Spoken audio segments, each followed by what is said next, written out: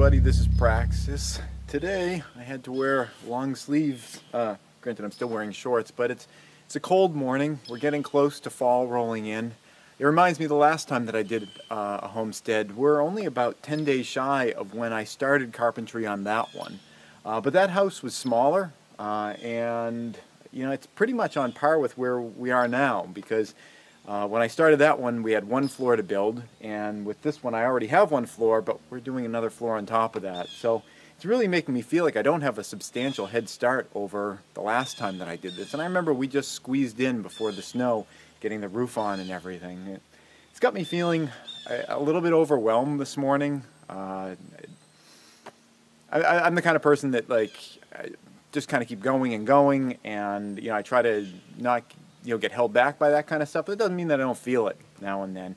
We've got a lot accomplished. I mean, we got the root cellar in. Look at all this fill. We've got walls that are made. There's actually mechanical equipment on site going, and we've done a lot of carpentry too. Plus, in addition, we have the foundation. If you remember, about 200 days ago, this was all just raw forest. So we've come a long way. But thinking about it this morning, there's just so much further to go. And yeah, this is a feeling that you feel when you are tackling a large project. And certainly, if there was ever some kind of like an SHTF event, a total collapse event, I'm sure a lot of people would be feeling a feeling of being overwhelmed. It's something that comes up all the time. And as someone that's into preparedness, I'm not at all immune to that. It's just preparedness is about trying to get around that. Whenever I feel a feeling like that, I usually try to ask myself, well, there's so much to do.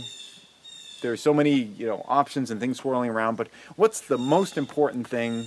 What's the most helpful thing that I could be doing right now to make things better, to get towards where I want to be? And for this morning, that's working on these 2x6s. There's all these slots every few feet down the center. Each one of those needs a 2x6 column.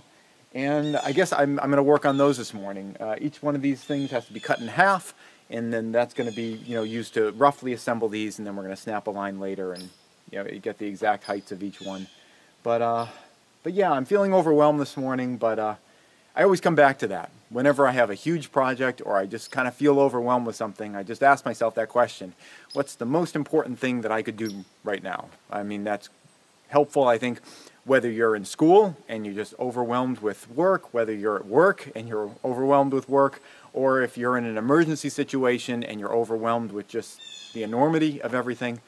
Asking yourself, what's the most important thing, what's the most helpful thing could I do right now?